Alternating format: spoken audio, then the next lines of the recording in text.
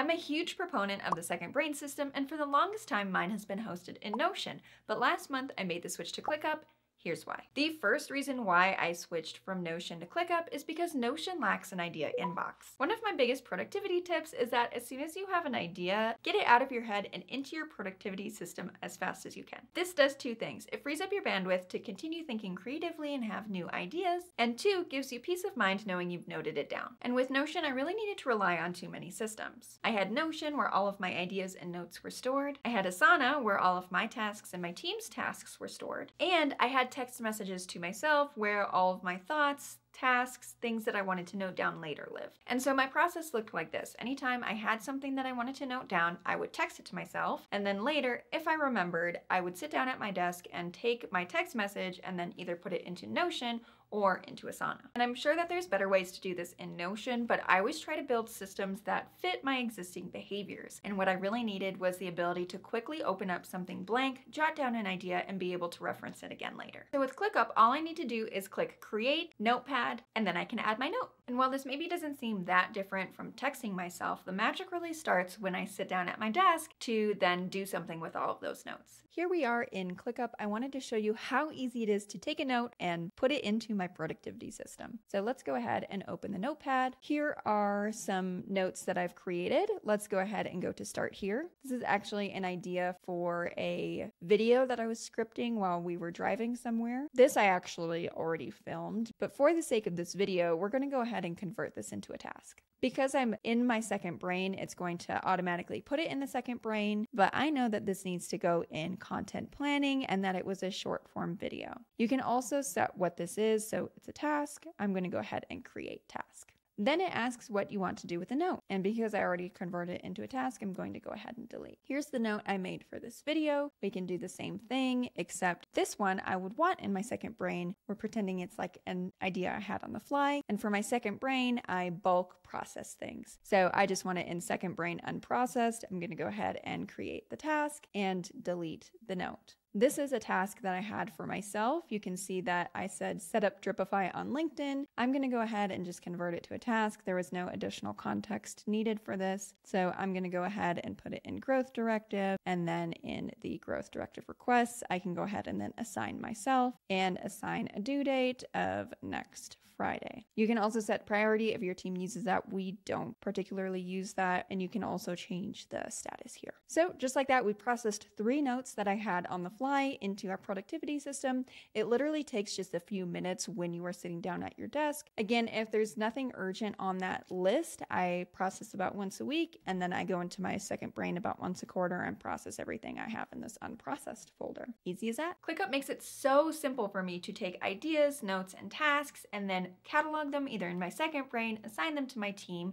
or assign them to myself, all within one productivity tool. At the end of the day, I need a productivity system that works for me, and ClickUp just works. That brings us to the second reason why I switched from Notion to ClickUp, and that is Notion confused my team. The beauty of Notion is that it's super customizable. You can add GIFs and little banners and widgets, and I really liked that. It was essentially a journal I could customize. But as soon as I started bringing on team members, new contractors, and even new clients, I started to think, uh-oh, maybe Notion isn't going to be for us. Because Notion is so customizable, it ended up being really clunky for my team to use. But I was committed to making Notion work, so I threw up the white flag and I brought in professional help to clean up our Notion systems and create a system that would work not only for me, but for our team as well. In all, we spent about a month trying to get the system right, and I was so excited to roll it out to the team. But after we did, I realized that a lot of the same problems that the team was having earlier were still there, even though we had new processes, systems, dashboards, client portals, and the like. Things were clunky, and despite the best efforts of myself and the Notion consultant, things just still weren't right. And the third reason why I switched from Notion to ClickUp is that I really needed an all-in-one tool that our team could use. Because establishing Notion was such a charade for our team, I ended up moving our task management from Notion into Asana because Asana is very user-friendly and our team was very capable of working out of Asana. Throughout the entire charade of trying to get Notion to work, I established our team project management in Asana. And honestly, things were so much easier to run out of Asana than they were out of Notion. Because Asana is so easy to use, it was readily adopted by contractors, team members, even if they didn't have previous Asana experience. Not only this, but I could also easily manage the different projects we have and assign team permissions. We have our podcast, my personal brand, the growth directive. We also have a client hub, and I loved that I was able to set permissions and give people access when they needed it. But what I found was missing in Asana was the ability to create documents, SOPs, and have everything searchable like I would like in a second brain system. Now, this isn't a tutorial video for ClickUp, but I wanted to show you two things that really sold me on ClickUp. One was the ability to create documents, and the other was the ability to create forms. So let's go ahead and jump into a space where I actually have those, and that is in my podcast. One of the things we have set up for the podcast is a guest application. If somebody is interested in being featured as a guest on my podcast, they can go ahead and fill out this form, and then the responses are cataloged here in a list for our team to go ahead and be able to review the people who are interested, and that way we can vet people and ensure our audience is getting the highest quality guest episodes possible. The other thing that's really key for me is the ability to create documents, and one of the things that I love to use documents for, again, is with my podcast, and we can see here that when I'm prepping for an episode, I create all of the questions for the podcast ahead of time and then create a public view link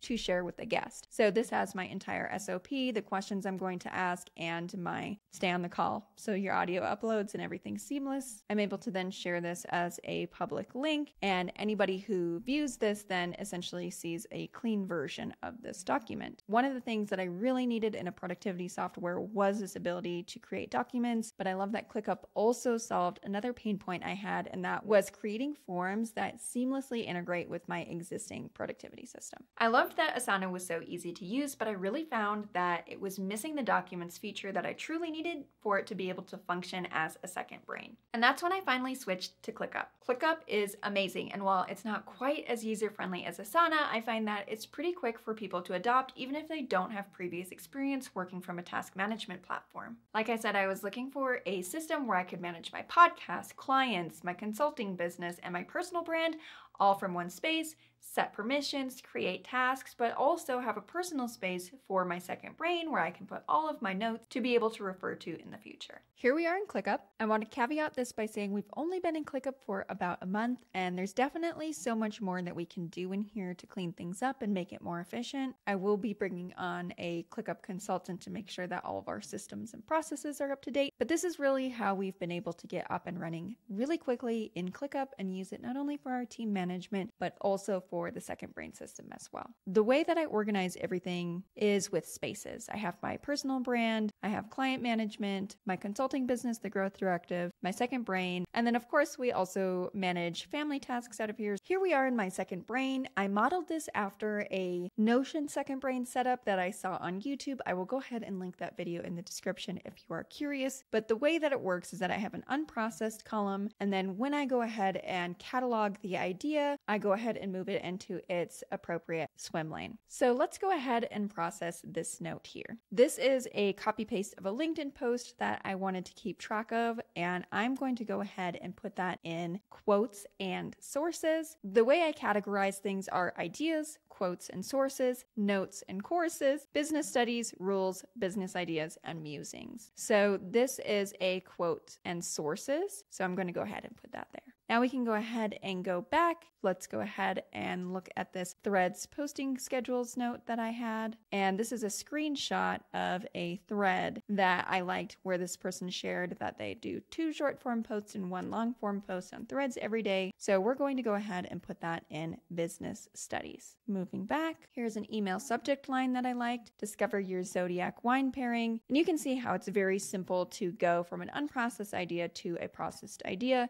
This is something that I don't really need to do that often. Thank you so much for watching. I'll see you in the next one.